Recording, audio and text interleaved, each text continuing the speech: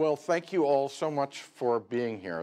I'm very excited for this program today because that I received an email from Dan Rosenthal, who emailed me a couple of months ago, maybe, to share, and he said you should know that that Brooklyn Law School has an alum, his father, Robert Rosenthal, who is going to be featured as one of the main characters in this new Apple TV series produced by Steven Spielberg and Tom Hanks and little known. Yes, some and that he's a tremendous hero from World War II, and you might perhaps. People would be interested at Brooklyn Law School, and I looked up to learn more about Robert Rosenthal and was suitably blown away and enormously proud that Brooklyn Law School has such an incredible figure connected with our history, and so was so grateful that Dan was willing to come and share the story with us, and also very delighted that Dan's family is able to join us as well. So his wife Paula is with us, and daughter Joanna, son Sam, and their niece Katie are here. And so we're welcome to Brooklyn Law School. So what I will do is, and if you have, there's pizza in the back, so please feel free at any time to help yourself to grab some pizza, including family members are welcome as well. And what we thought we would do, just to sort of share the story in a very conversational way, is just to sort of frame things by showing the trailer from the new series, which is now available on Apple TV. And just to sort of set the stage, and then we'll sort of dig in a bit more to the context. So, airmen from 40 American bomber groups bled and died in staggering numbers in air combat. One of these groups suffered so many casualties, it became known as the Bloody Hundred. The men and the women of the Air Force really paved the way for air superiority over Germany. People we served with sacrificed everything. They called us the Bloody Hundredth.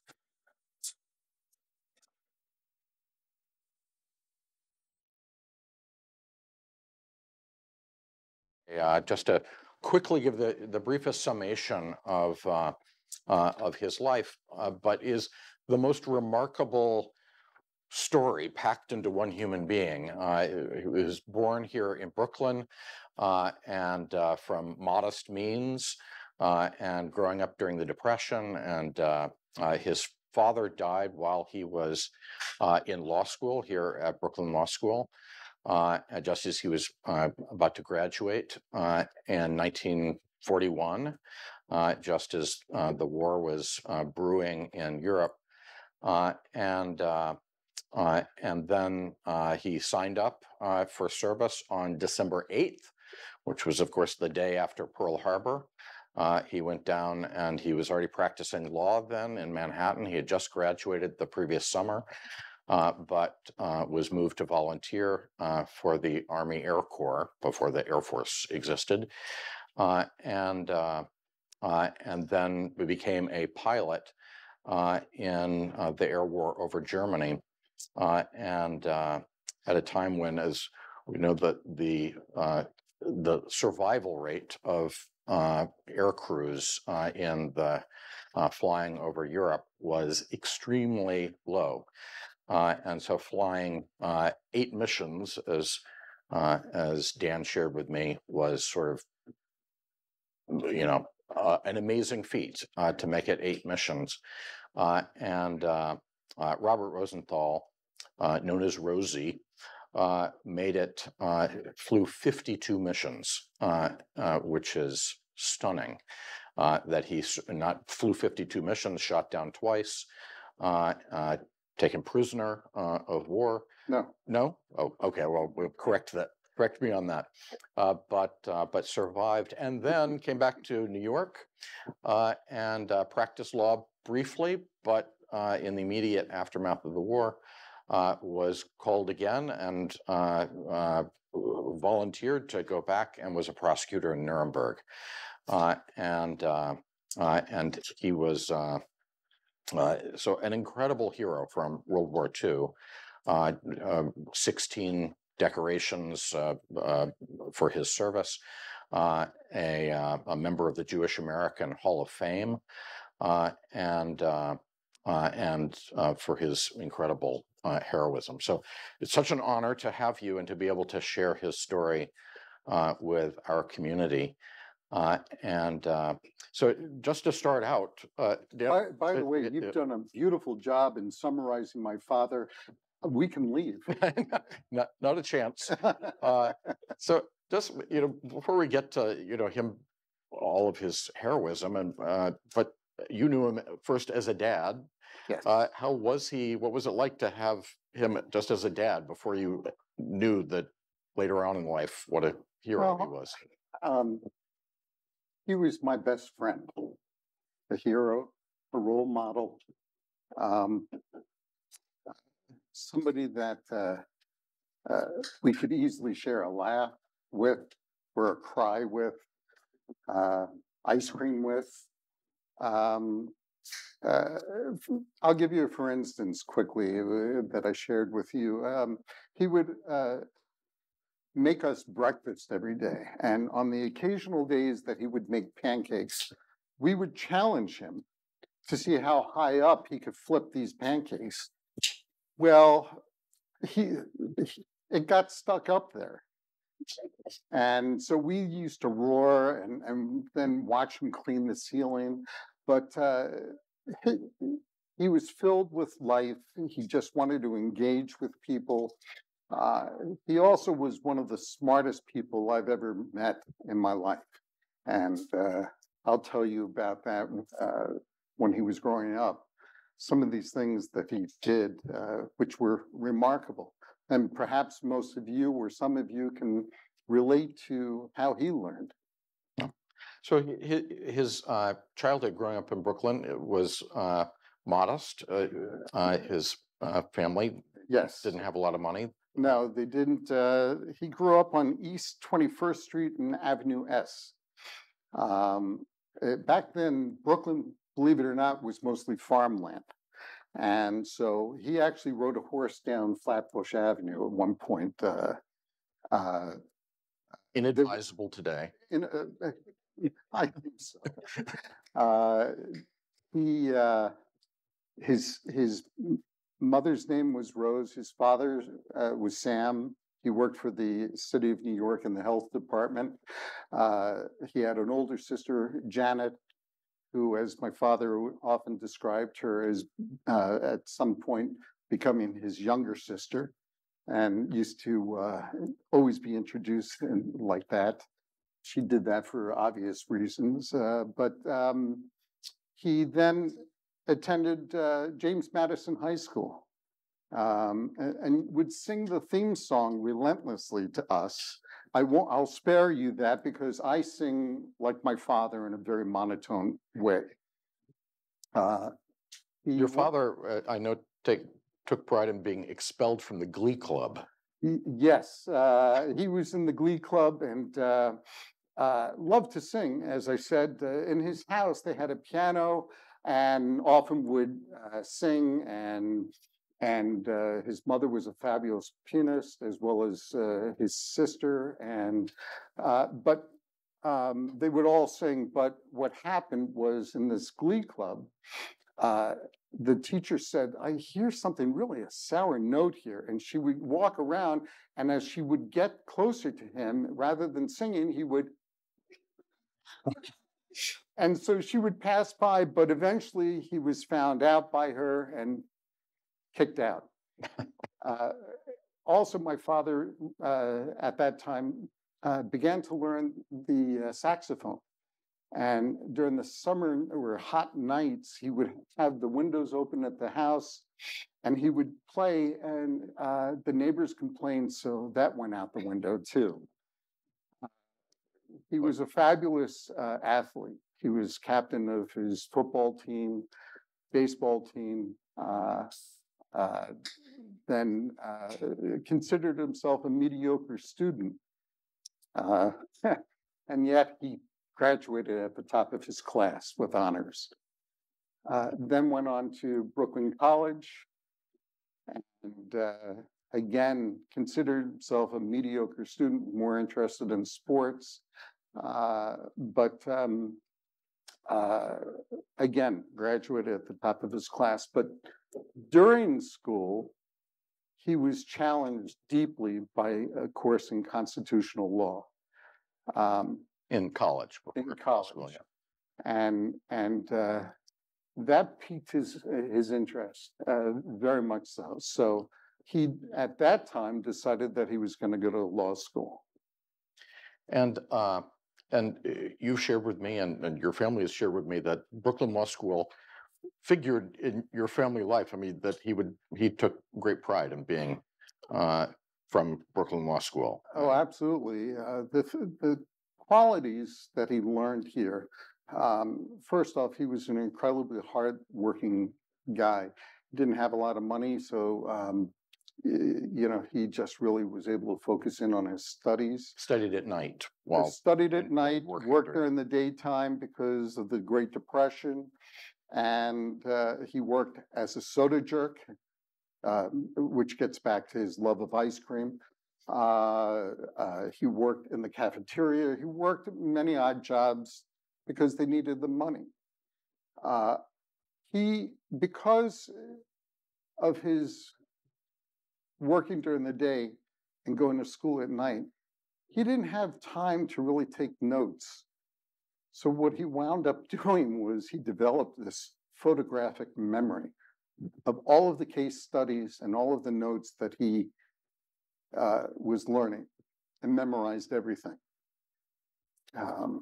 Remarkable. And then when he had free time, taking the subway to the law office while he was clerking, he would take a dictionary with him, and the words that he didn't know, he would write down and incorporate into his language from A to Z. Well, your dad was, during this time, both, I suppose, in college, but probably even in high school, I guess, and then college, and then into law school throughout the 30s, I know that he expressed, profound alarm at what was happening in Europe at the time, with the rise of anti-Semitism and Adolf Hitler coming to power, and what was unfolding then. And that loomed large in his psyche during those years. Absolutely. My father was a big history buff as well, which I'll get to later. But what was going on over in Europe with Kristallnacht and the manhandling of Jews and the breaking of glass and the incarceration of Jews. It was quite well written about, and he was feeling quite frustrated that he couldn't do anything at that time. And then anti-Semitism was quite large in this country. The country was severely divided, didn't want to enter the war, isolationism.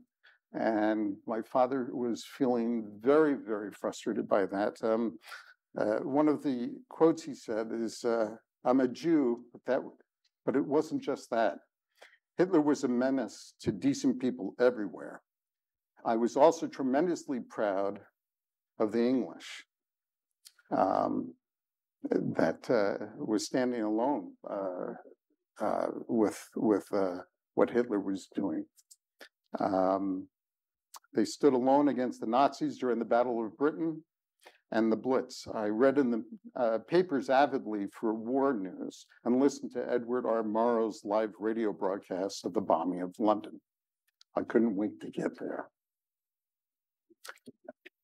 So he described as, and by the way, you can, if you're interested, you can find these interviews on YouTube that he did and talks that he gave through the years, and it really is palpable the frustration that he was feeling, that he expressed at the time, and then came Pearl Harbor, and the very next day, your dad left law practice to enlist. Yes, he felt greatly relieved and free. A weight had lifted off of him. So he went down and he enlisted and signed up for the Army Air Corps. As the dean mentioned, the Air Force wasn't formalized until 47. So it was the Army Air Corps. And he was accepted to that. He didn't realize at that time you weren't supposed to ask for what you wanted in the Army, but he got it. He was a well-trained lawyer. He was. He knew how to negotiate. He went through pilot training and eventually was held back and was sent down to Fort Myers because he asked for combat duty, or they asked him whether or not he would want combat duty or trainer. And he asked immediately for combat duty. So the Army immediately sent him down for more training down in Florida. And there he flew target planes for gunners to practice. And these targets that were trailing behind the plane, these gunners would try to aim and invariably hit his tail of his plane. So as he was flying intermittently 8 hours a day, but on his off days, this is where he learned how to become one of the great pilots of the war. During his off days, he and his fellow pilots learned how to dogfight, and they would, and those skills that he developed later on during the war saved his life. He really became a tremendous pilot. He knew how to manipulate and control a plane, no matter what it was, unlike the majority of pilots during the war. And he took those skills and put that into, he realized that he could do those things in a B-17. So then eventually he was assigned his group, his plane, and at that time, during the war, he was given a nickname. Everyone is given a nickname in the service. Rosenthal, Rosie. His mother's name was Rose. There was a popular song back in those days called Rosie's Riveters to honor the factory women workers. So hence the name of his plane was Rosie's Riveters. So your dad flew B-17s, and just to appreciate like what a incredibly daunting job this was in the early years of the war, as he described. I saw him describing on YouTube the fighter planes that the United States had did not have the range to go all the way to Germany, so they could only protect the bombers for so long, and then the bombers were on their own. Yeah, and as my father would say, during his first 25 missions, we were escorted by our bombers to the edge of Europe, to the coastline. And then we were promptly escorted by the German fighter pilots to and from the target. Yeah, and worse still, that flying a bomber, as he described, you have to keep it absolutely level and steady for the bombing. You can't maneuver, you can't evade. You just have to keep flying straight and steady. Yes. As a sitting duck for all of the fighter planes. It was very important that they fly tight formations. And unfortunately, at the beginning, they were a ragtag group and flew lousy formations, which put the entire group at jeopardy. And I don't know how many of you have seen any of Masters of the Air, but it is in some of the episodes, it is drastically real what they encountered. Yeah. If I may, the first mission my father flew, let me even back up a little further. He, after he got his plane, he eventually made it over to England, where he felt that he was now in the center of democracy, fighting against tyranny and all of the oppression that was ongoing in Europe. He was sent to the base called the 100th Bomb Group, and that was in Diss, Thorpe Abbotts, and their nickname, for better or for worse, was the Bloody 100th for the severity. They didn't lose as big as some of the other groups, but when they lost extremely big. In a B-17, there are 10 crew members. There are 10 people on board a plane. 17 to 20 planes would be launched from Thorpe Abbotts, and the horror stories that you'll see and witness within Masters of the Air really show what it was like in this series. So he made it over to Thorpe Abbotts, but even before then, what I want to also share with you is that during World War II, it was so bloody up in the sky. You were flying 5 miles up in the air in open windows. It wasn't like it is today, where you're flying in the lap of luxury, as it is. Open windows. It was 50 to 60 below inside the plane. These guys would have to wear extremely heavy suits, and they also had relatively new oxygen that they were utilizing. And the pilot or co-pilot would call around every 5 minutes up in those conditions to check in whether or not the oxygen system was working. In addition to that, if your guns during battle weren't working and you had to get these guns working, these waist gunners, sometimes they would have to take off their gloves and they'd have to hit the machines. Well, it was so cold their hands would freeze to the metal, and no one was there to help them. So they had to get their hands removed. Those are just some of the instances. Another pilot, his name is John Luckadoo. You won't guess his nickname. One occasion, a bullet went right through the nose of the plane.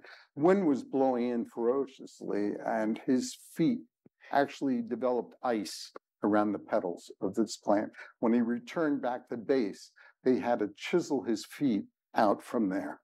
And he was very lucky he didn't lose any of his toes or anything, whereas a lot of guys lost limbs and other things before, during these missions. The B-17, my father described it as a piece of sculpture. Their development of love between the B-17 and the men had to occur. It was a natural occurrence because they relied on these machines to take them to and from the target.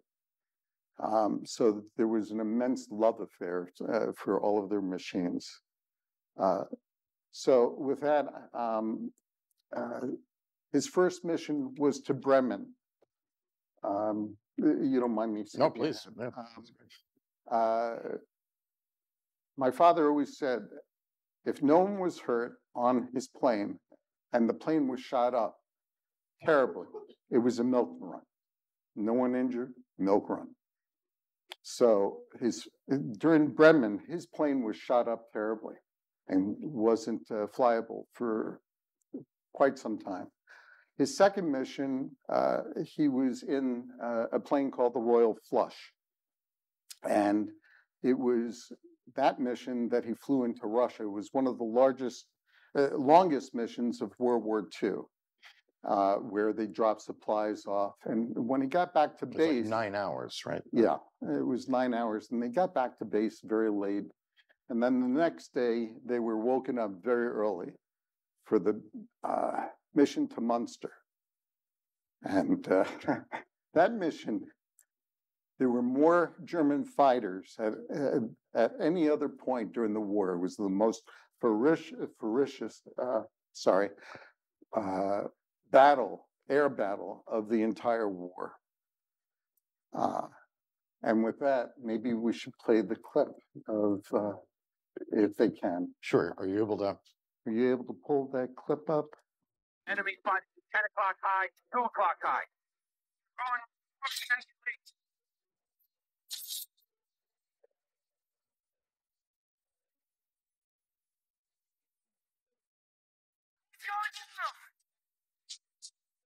I prepared you! Tender now, 5 o'clock high, going left. It's over! Holy, there's a hole in the wing! His gun is blown a bit! And he shoots. Christ, shoot us the high lead! Tail, ball turn, and he shoots. I don't see that.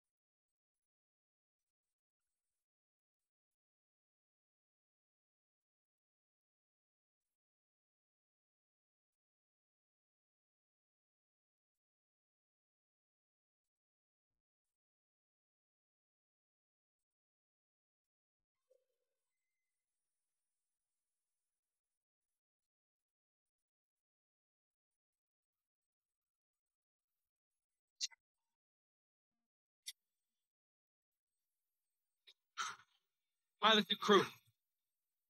Did anyone see any other ship from the 100? Top turret to pilot. Negative.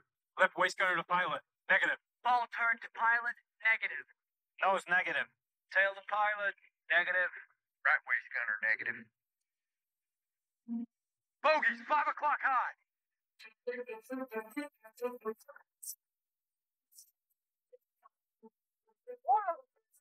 o'clock high. Pilot to crew. Hold on, everybody.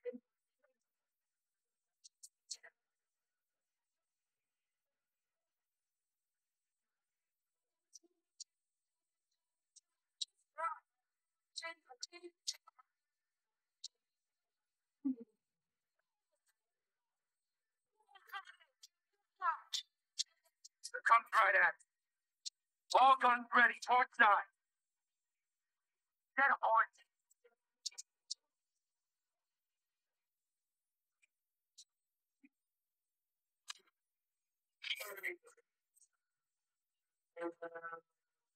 Hold on, boys.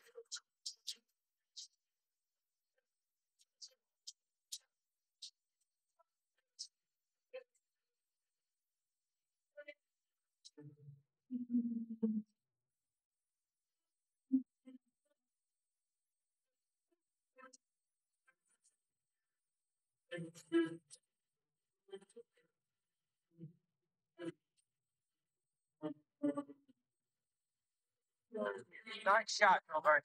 Stay sharp, guys. They're not giving up yet. Turning our tail. 6 o'clock. Oh. Okay, hang on. Put these two on your back doorstep.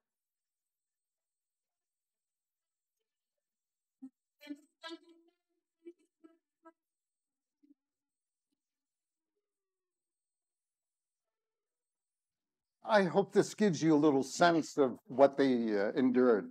Originally for this mission, 17 planes from the 100th Bomb Group were put up in the air. 4 had to scrub because of mechanical issues. So 13 went into this. As you can see, all 12 of his group's planes were knocked out of the air. 10 people on board a plane. If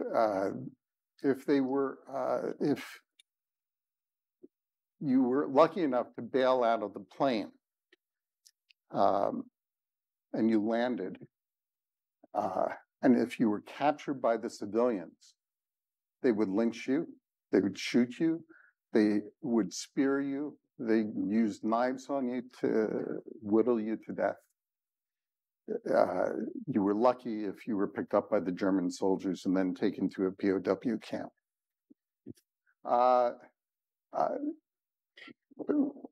Let me just back up. I have to point out, my son and I had visited the making of Masters of the Air. We were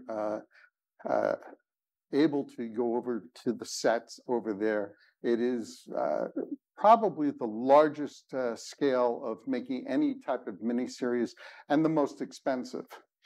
And when we were over there, we got to see everyone and meet everyone. We went into where the special effects were done, and they were asking us, did my father actually do those maneuvers? And as we were leaving, Sam turns back to them and says, yeah, one hell of a pilot. We got a chance at that time to meet Nate Mann, who you've seen here, pretty good looking guy, I'd say. He really captures the essence of who my dad was. And we got a chance to talk to him and hear what he is bringing to the table. And it was just wonderful. We recognized immediately what a caring, wonderful, decent human being, very similar to what my father was. And so he carried that essence into this project and throughout it. Then what would have tickled my father really pink is that Sam was offered a role in this as a top turret gunner. And if you watch episode 3, you'll see this handsome young man. And again, this would have really, my father would have been so honored. And I have to tell you, the 100th Bomb Group is really honored by all of this as well, having that legacy in there. Well, that's incredible. And I will just pause briefly to acknowledge, seeing the heroism of your father and sort of what that was like, to acknowledge that 2 of our faculty members here, Professor Michael Gerber and Stacy Kaplow, their fathers were also in the air war over Europe, and pilots in bombers. So an amazing connection. So tribute to them as well. Thank you for your service.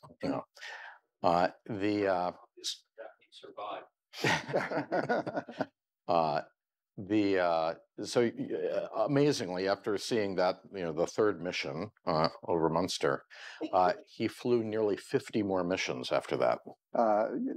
Just 49, yes. But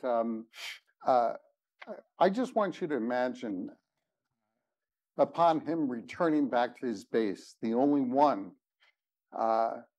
cots and possessions taken out of barracks. My father was the only one left in his barrack where it was filled with guys. And the psychological elements that he had to deal with were absolutely horrific. And then the powers that be, because his group was decimated, sent him to a flak house for rest and relaxation. And at that time, you were supposed to fly 15 missions in order to go there. And my father felt terribly embarrassed and unworthy that after his third mission, he was being sent there. But they sent him. And it really played havoc on his nerves. And survivor's guilt. Thank you. So tell me about the 2 times he was shot down, but not taken prisoner. But how did that happen? Well, on one mission to Nuremberg, his plane was hit terribly. There was his 2 of his engines were shot out again. The plane became unmanageable. So from there, he headed his plane towards the French coast and where he felt that he would have the best chance of surviving, he and his crew. And he made it there, but he crash landed into an embankment in between trees. The officers were all injured. None of the enlisted men were. He was knocked out cold, severe lacerations to his face and mouth, his leg. He was knocked out cold. He thought he had heard French-speaking people, but really wasn't aware. But the French underground smuggled his entire crew back over. He didn't wake up until he was back in Oxford at the hospital. Once he recovered, he resumed his duties back at the 100th. And on his last mission, I don't know how many of you people have been watching Masters of the Air. Well, a little bit of a spoiler alert on his 52nd mission, which is in episode 9. That episode alone could be made into a feature film. And it is dramatic. It is, if you think you don't know how to cry, wait. My father's plane was shot down. He was the lead commander flying the Element over Germany. There were 1,000 planes up in the air at that time, 1,000 bombers. It took hours for them to rendezvous and to head out with that type of plane, many planes. It took hours for them to get over Berlin. They had complete and total air superiority at that time. However, the flak guns and the rockets that they were sending up were less, but still active. As my father was leading, a rocket came up and hit his plane. His plane burst into flames. There were dead on board. He knew that Russia had taken over a good part of Berlin, so he headed his plane over the Ord River, rather, and then ordered all of his people out. And they bailed out, and then he was able to relinquish control of the plane, but it went into a death spiral. And the centrifugal force was huge, and he was still recovering from his broken arm. It wasn't fully healed, and managed to pull himself over dead bodies and out through the hatch. And when he got outside of the hatch, he opened up his chute, and suddenly there was quiet. There wasn't that horrible noise of this B-17 that was no longer flyable. And he pulled open the chute, and he thought he was in heaven. And all of a sudden he hit hard and broke his arm again and had other injuries and knocked himself out a little bit, but recovered quickly and saw these 3 soldiers coming at him. And then recognized that they were wearing the Red Star. And my father said, Amerikansky, Roosevelt, Stalin, Churchill, Lucky Strike, Coca-Cola, New York Yankees. Sorry about the Mets, they weren't there then. and he was also a big Brooklyn Dodger fan. But they recognized that he was American and dropped their arms and helped him and took him to a field hospital to get recovered, enough of the medical recovery. It was a very long, arduous journey up to Moscow. And before I get to that, 40 years after that mission, my father learned that one of the pilots that was on board, when he jumped out through the bomb bay doors, sliced his leg open with some of the metal, and found out 40 years later that terribly upset him. This incredible human being was taken to a German field hospital, and without the benefit of anesthesia, they gave him vodka. He had his leg amputated. So eventually he made it back to Moscow, where he learned that his mother was sent a telegram saying that he was killed or missing in action, but killed. His sister held on to that telegram for fear that it would have ruined his mother. And when he got into Moscow, he sent off a telegram saying, "Mom, I'm okay. I'm alive. I'm in Moscow, recovering."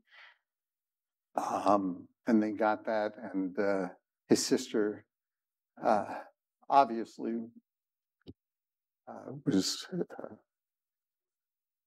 anyway.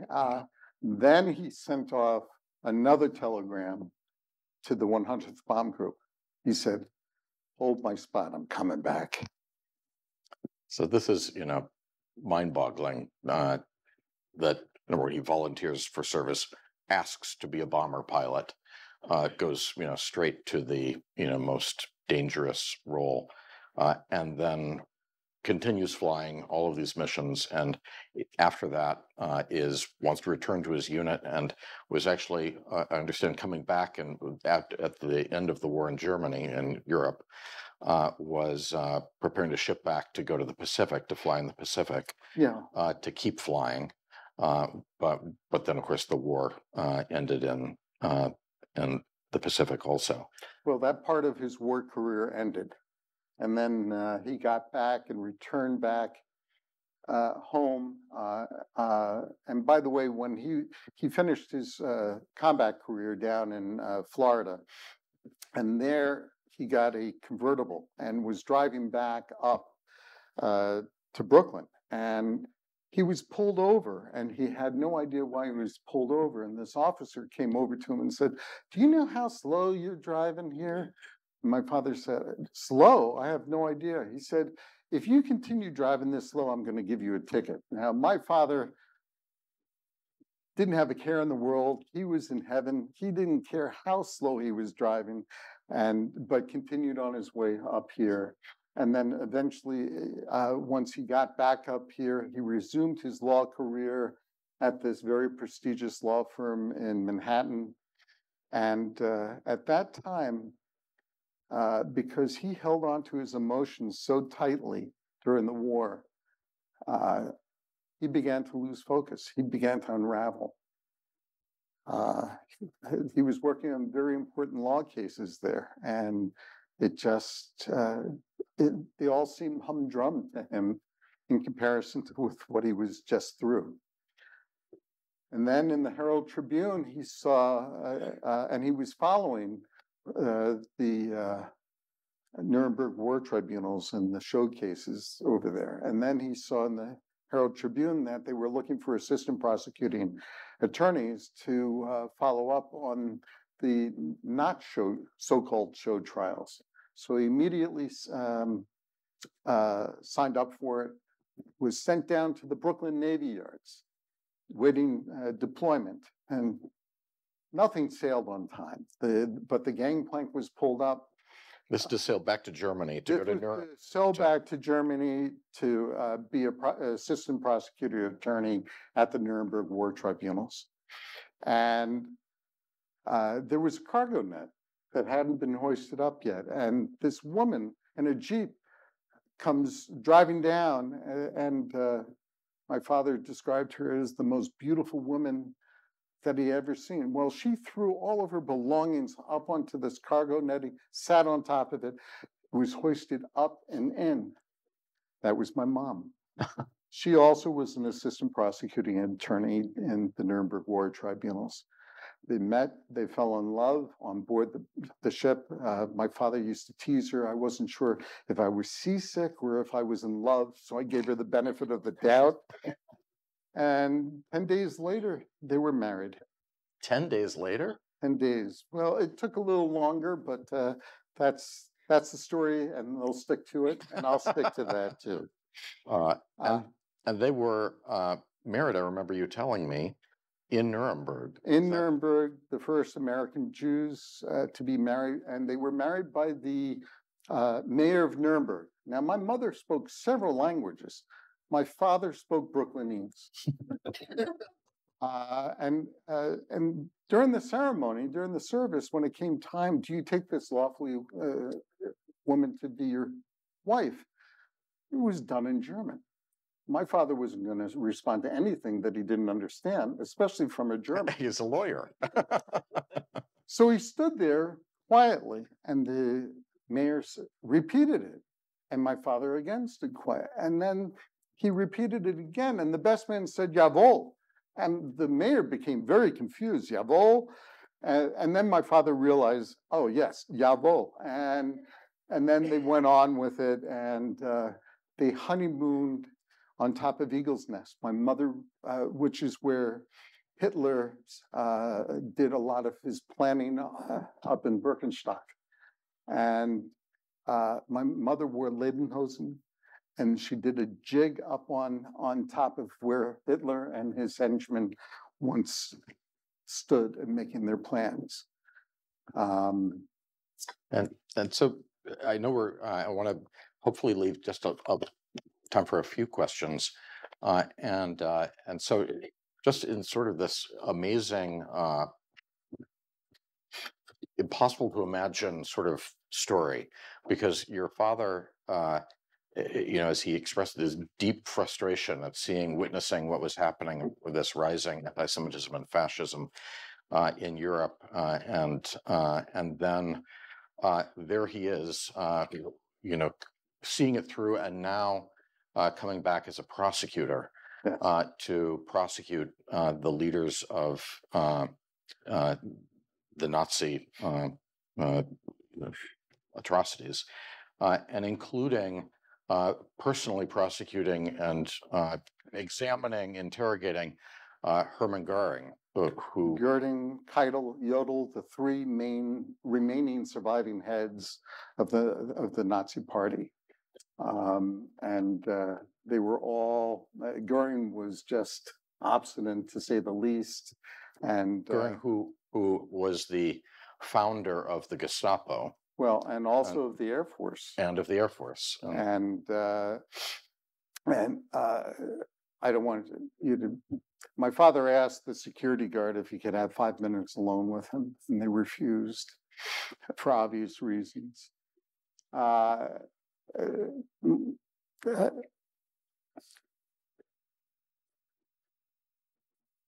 of the things that my father was really preparing cases against were the Wehrmacht officers, the Nazi functionaries, and the German industrials that worked for the party. These cases were to be brought before the U.S. Military tribunals.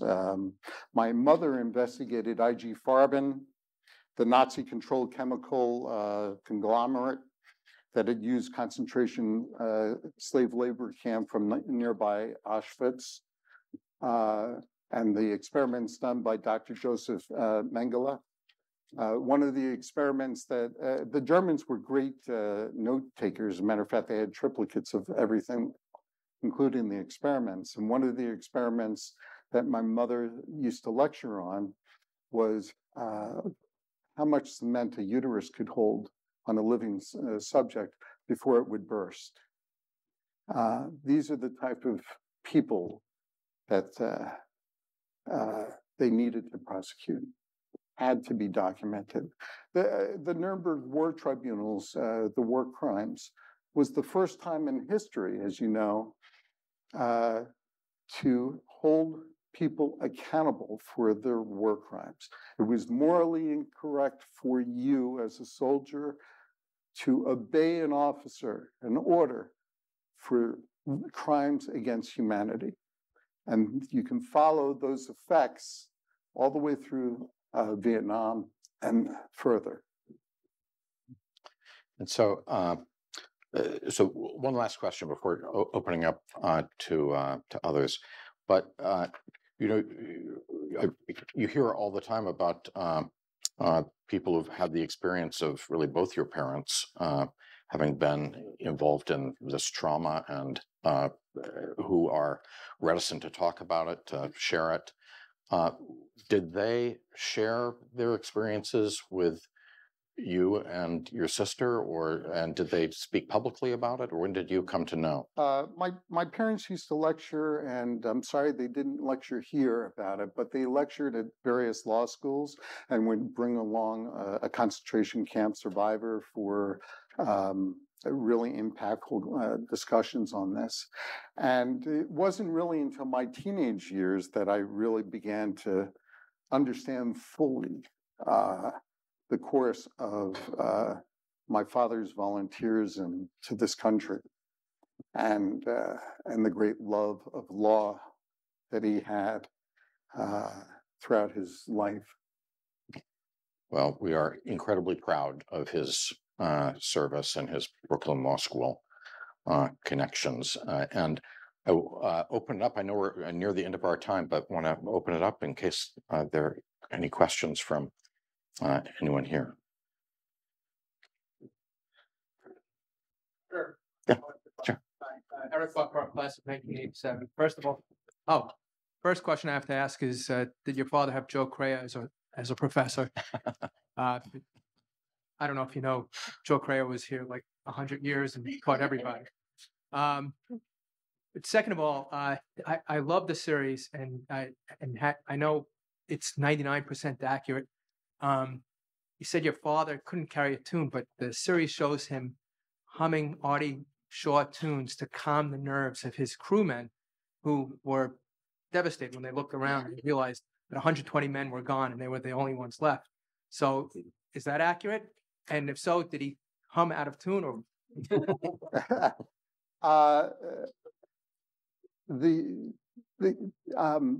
Whether or not he hummed or not, he had the full command and respect of his fellow people on board his crew and others.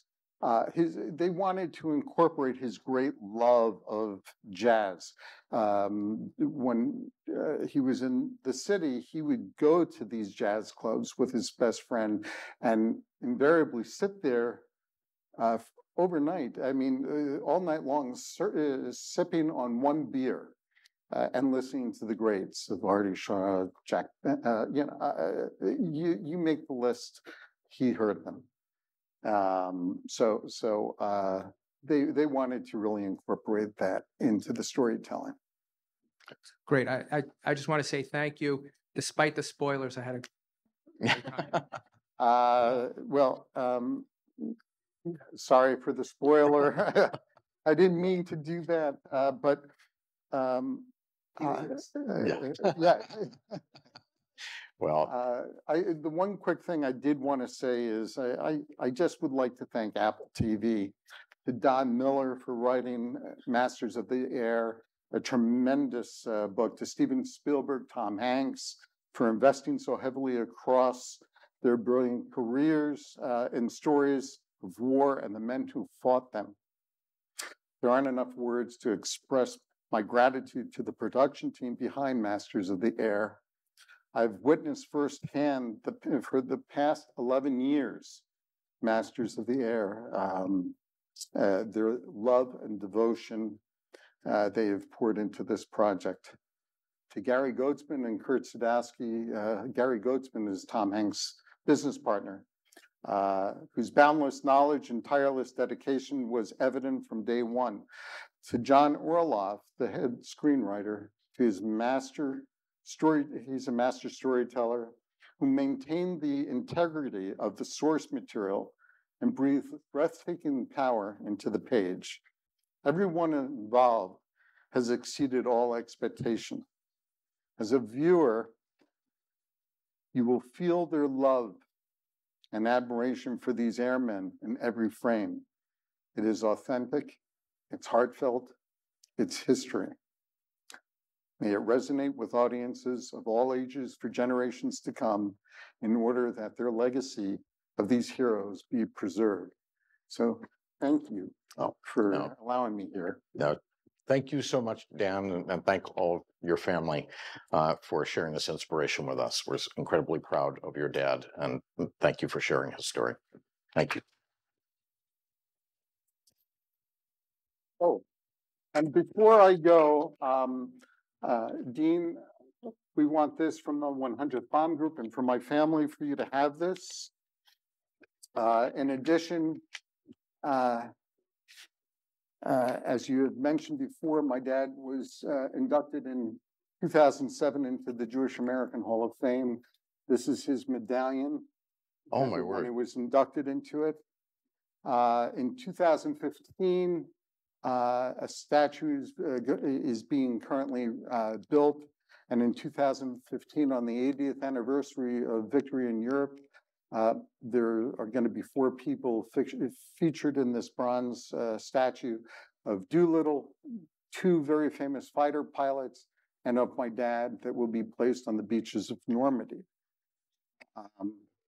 In addition to that, what? 2025. I apologize. I'm here and always gladly corrected. In addition to that, I want you to have this picture of my dad, and then the below picture is of my dad actually returning back to his base on his 25th mission. Wow. And then one other picture of my Oh. dad. So these are fantastic. So thank you. And thank you. This is on behalf of Brooklyn Law School. We thank you for this. I admired this on the internet as well. This is really we're incredibly proud of him and incredibly grateful to you for sharing this. And thank you so much. Thank you. Yeah. Thank you so much, Jim.